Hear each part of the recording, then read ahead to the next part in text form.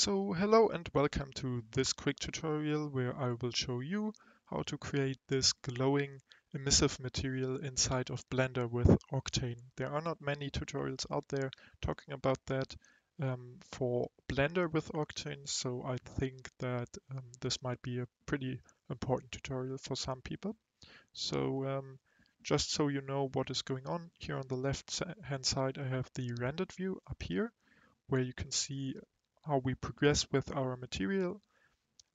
Below that is the world shading, and in here is just a simple HDRI so that our object is lit a little bit.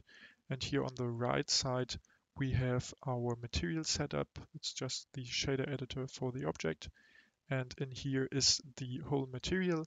Not really complicated, pretty simple, so you should be able to follow along. And yeah, let's get started by deleting the whole material. And if I go up here and I update the viewport, you can see that our object is just plainly lit right now, and that's exactly where we want to start. Okay, so to start up with our material, we will have to select our object that we want to shade, that we want to apply our emissive material to.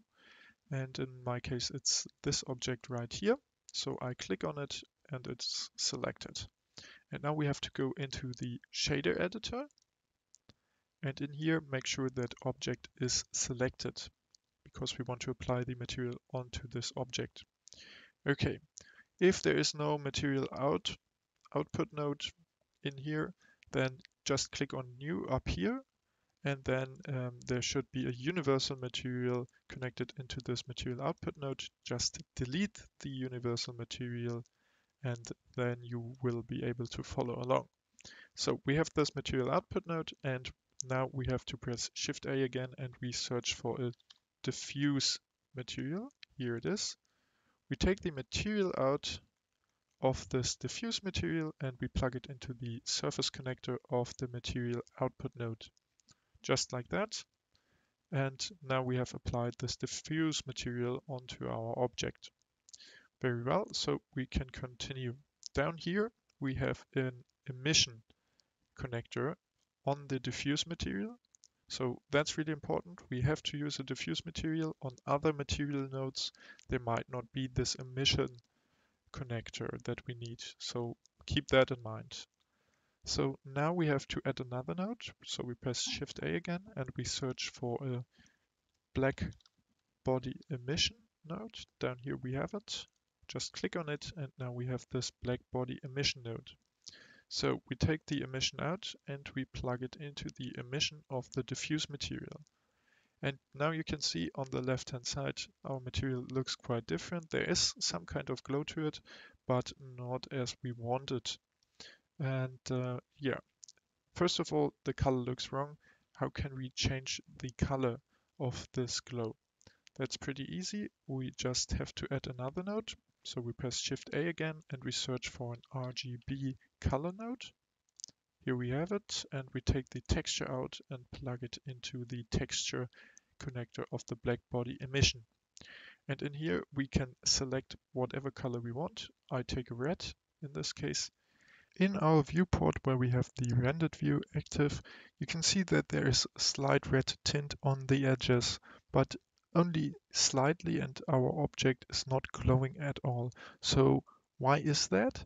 That's actually a pretty simple answer, because we have to change some settings in our camera. If you take a look at this rendered view, there is this little white square here. That's because I'm inside of the camera in my scene right now. If I press numpad 0, I'm outside of the camera, and if I look here, there's the camera. If I press numpad 0, we are inside the camera, and we have to change some settings for this camera. So if I go up here into the right corner, then you can see that there is our object that we have shaded. And if I go onto the camera and select the camera, then we have some options down here. And there also is this green little camera down here where you can click on, and here we have the properties for our camera in the scene. And we have to change some values in here in order to see the effect on our object.